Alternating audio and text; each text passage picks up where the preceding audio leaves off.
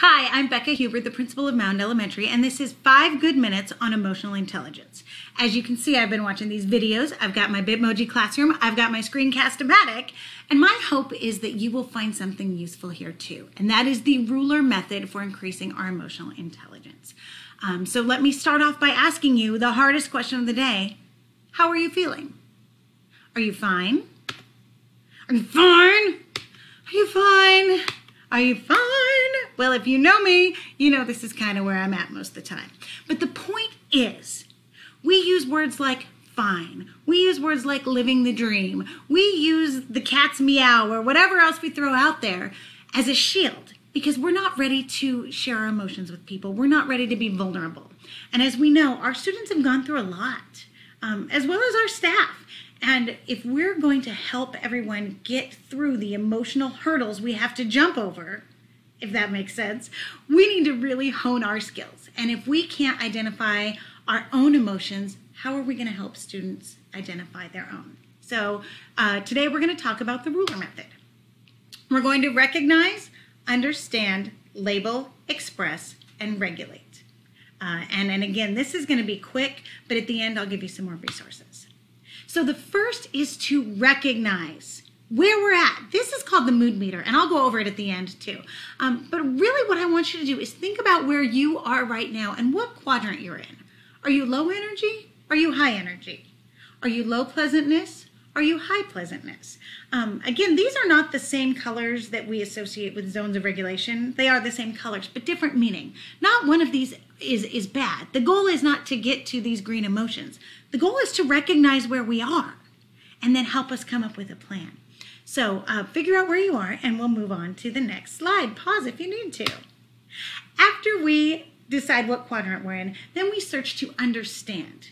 Why this emotion? Why now? Why am I feeling this? And I gave you 4 guiding questions.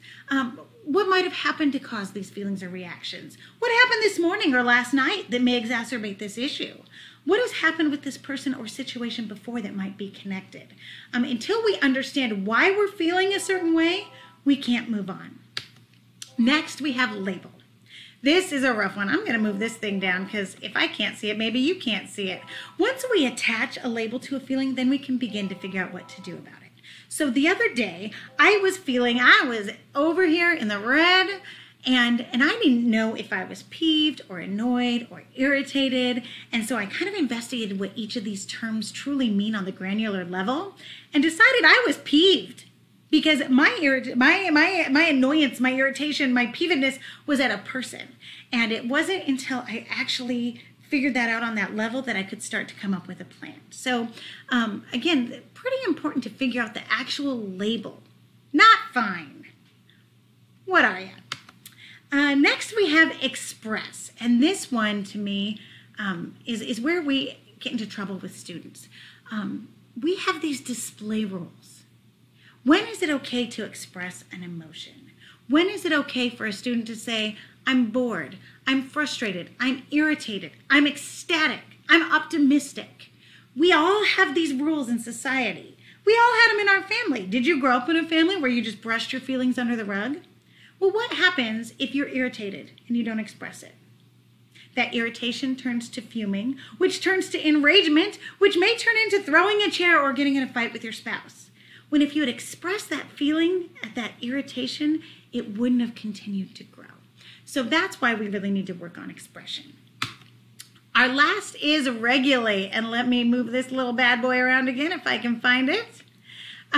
Regulating emotions, we often think of as using sensory tools, which as you can see, I've got a ton behind me. But really, labeling is the most important part to regulation. Once we say, I'm feeling optimistic, then we can figure out what to do about it.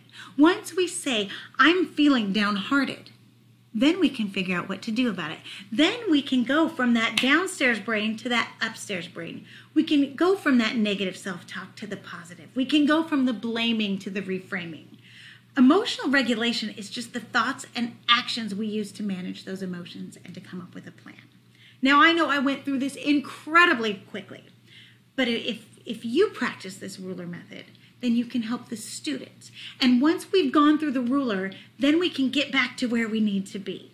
My 5 minutes are up. So what I'm going to do right now is just go to my little resources page here. This is the after party, not the 5 minutes, so don't count off on me. If you want to log off now, go ahead.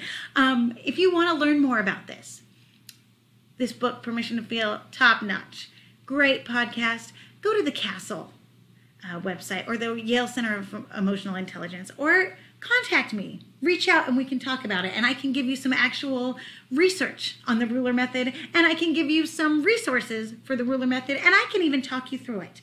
That's it, folks. On that note, have a wonderful summer, and thank you, MCTA, for doing this, and thank you for letting me be a part.